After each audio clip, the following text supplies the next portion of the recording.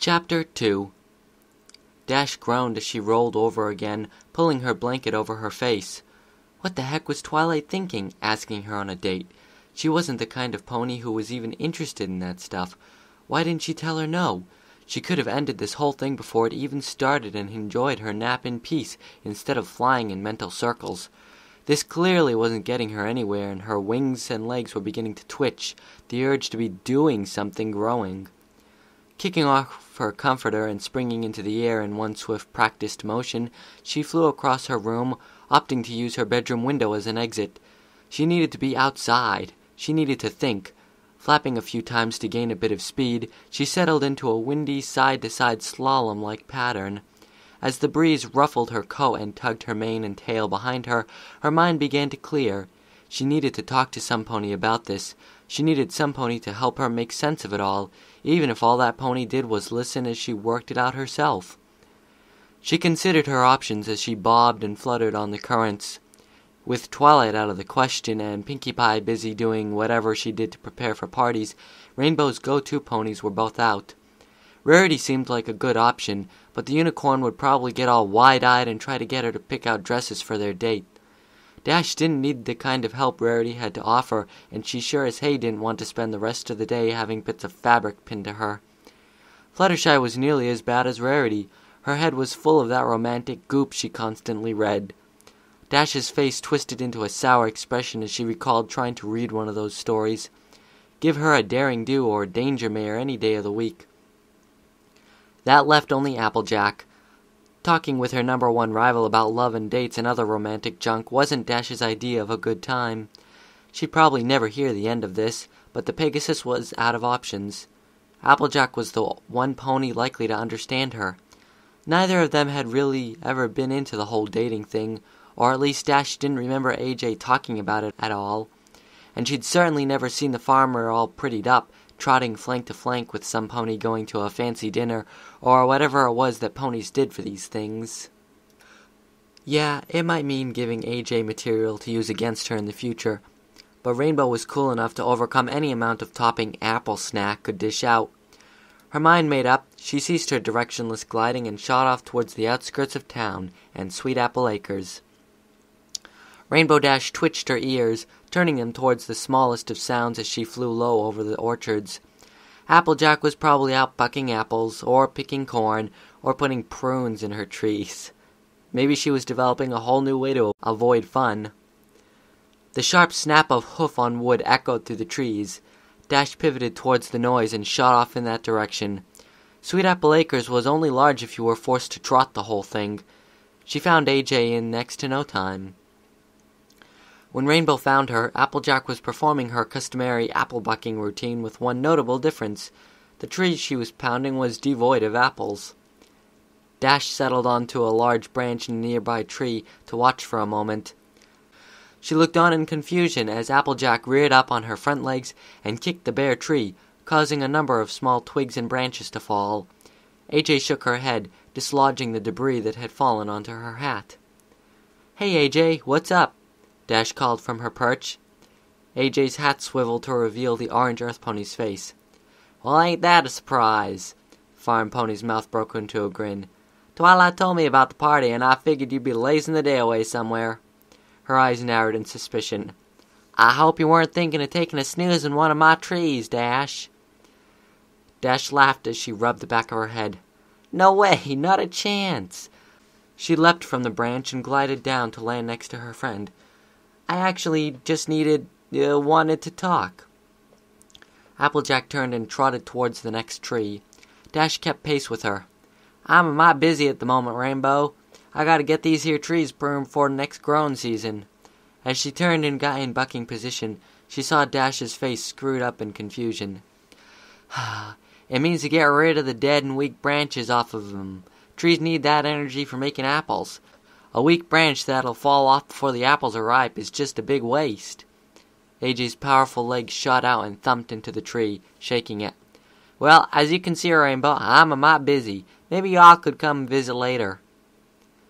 Small twigs and branches fell around her, and Rainbow was forced to dodge one or two of the bigger ones. "Well, I kinda wanted to talk to you. Maybe She wasn't sure about this, but if there was one pony she could trust to give her straight advice, it was Applejack.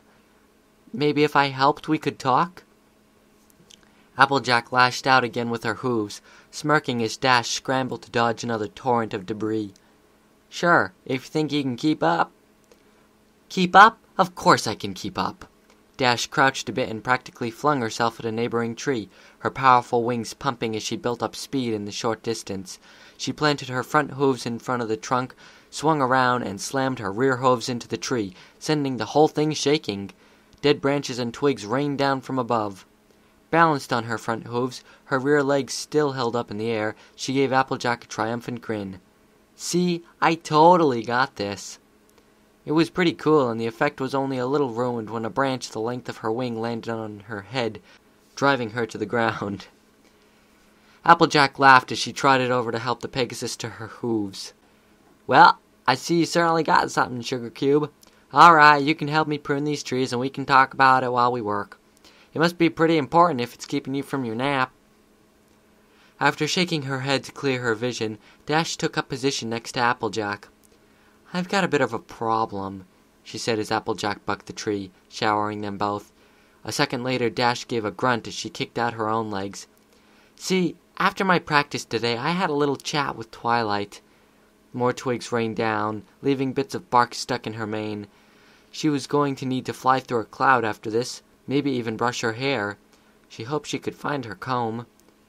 And, well, Rainbow paused as Applejack reared up for a final buck. She kinda asked me out. Applejack's eyes shot open wide and hooves missed their mark by a mile.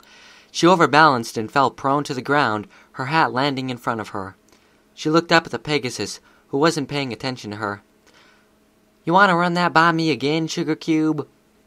Dash reared up and bucked the tree, pumping her wings to add to the power of the kick. Twilight, she asked me out. On a date. I see. Applejack climbed to her hooves. She dusted off her hat and settled it back onto her head before continuing. And you said... She let the question hang between them. What do you think I said? Dash rolled her eyes. I said I needed to think about it. That's not... I mean, I've never even been asked out before. Dash half-heartedly bucked the tree again.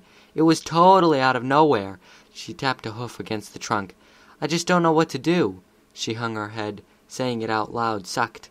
She hated to let a friend down, but she was totally out of her depth here. Well, AJ rubbed the back of her neck.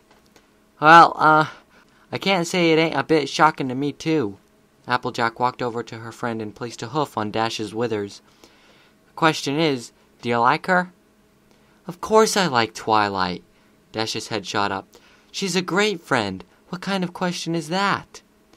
Now, you featherbrain. Applejack cuffed her lightly.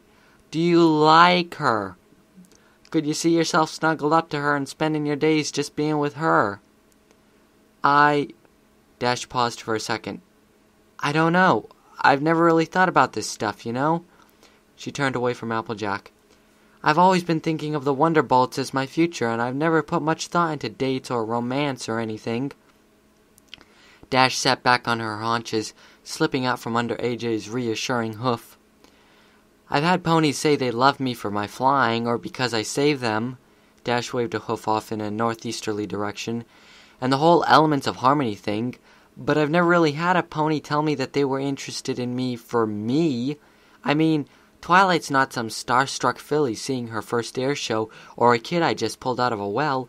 She's the totally amazing, powerful student of the princess. You saw her handle at Ursa. I mean, she's practically the me of magic. She turned back to Applejack, her eyes widening. And she likes me. She wasn't sure if that was a statement or a question. Applejack rolled her eyes, but her grin belied her annoyance at Rainbow's antics. I could have guessed that, R.D., seeing as how she asked you out and all. Dash looked up at the sky, her eyes focusing on something off in the distance, her mouth turned up into a slight grin. She did. For a moment, Dash relived that memory. And the way she asked, that was pretty awesome. Oh, and what way was that? Dash's face broke into a grin and turned to face Applejack once more as her eyes lit up in excitement. It was really cool. She waited until every pony else had left for home and just asked, "Would you like to go out with me?" She just said it. Applejack's brow rose. Just like that? Yeah. Applejack let out a low whistle. Boy howdy, that must have taken more than a bit of courage. Courage? Twilight? Dash wouldn't have pointed that out as one of her friend's major traits. She was the fearless one. Applejack, too, probably. Pinky didn't count. Dash wasn't sure the pony knew what fear even was. But Twilight? Applejack interrupted her thoughts. It all comes down to how you feel about her, R.D. If you don't think you could ever love her, it's best to say no now and save her some heartbreak later. But if you think you might... She let the thought hang in the air for a minute. Well, ain't no pony ever harvest an apple without tending a tree first. Rainbow's brow wrinkled and she frowned, bringing a hoof to her muzzle and thought. What did trees and apples have to do with how she felt about Twilight? How did she feel about Twilight anyway? Well, she was the smartest pony in Ponyville and the most magical, even if she never rubbed it in any pony's face. In fact, she kinda went out of her way not to show off. She was confident in her magic. Dash's eyes went wide as a thought struck her. Twilight didn't need to tell every pony how good she was because she simply didn't care what they thought of her talents. Dash had never thought about it before, and she would sonic rainboom through the Everfree at ground level before she ever admitted, but Twilight was far more sure of herself than Dash was. That was pretty cool. Yeah. Dash's brow furrowed and thought, yeah, I guess I do like her enough to try some of that stuff. Her cheeks were warming again. Neither had mentioned any of the things that stuff could refer to, but Dash's mind teased her with more than a few images. Her expression grew more serious, and a hint of worry began to creep onto her face. It's not like I'm promising anything if I say yes to one date, right? Nah, Sugar Cube. The Earth Pony dismissed her final concern with a single wave of her hoof. That's pretty much the whole point of dating, seeing if y'all could work together long-term like. It's just... Dash paused. What if things didn't work out? Won't it get weird? Applejack's brow creased and she said nothing for a moment. Well, Rainbow, to my way of thinking, things are going to be weird no matter what. Twilight's already seen to that. Saying no ain't too much better than things not working out. Then... Rainbow's eyes drew close together. I think I'll say yes. Atta girl. Applejack drew her into a one-legged embrace.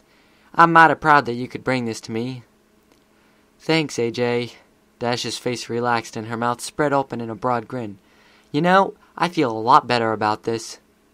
You're excited? AJ grinned back at her. Yeah, like I'm about to show off my best trick. Her cheeks almost hurt from smiling so wide. And you guys are there, and the Wonderbolts are there, and I'm 10 seconds away from pulling off the most amazing stunt in history. I'm happy for you, R.D., no matter how this date thing with Twi turns out. Applejack nudged her with her muzzle. Course you know, I ain't letting you get off this easy now. Applejack snickered. You still gotta help me with these here trees, only now I've got some music for us to listen to. As she spoke, she tapped Dash's forehead lightly with a hoof. Music? Dash's ear perked up. One of the more boring things about helping AJ was that there was nothing to do but mindlessly kick trees. If Applejack was going to provide entertainment, maybe the rest of the afternoon wouldn't be so bad. Applejack tilted her hat forward. Yeah, music. She trotted off to the next tree. Dash's eyes followed her, brows raising, waiting to see what her friend meant. Applejack flashed her a predatory smile over her shoulder, the kind of smile that raises hairs and kept Dash up at night. In her best sing-song voice, she began belting out the lyrics to a song every foal knows. A rainbow and a twilight sitting in a tree. Dash rolled her eyes and sighed. It was going to be a long afternoon. Chapter end.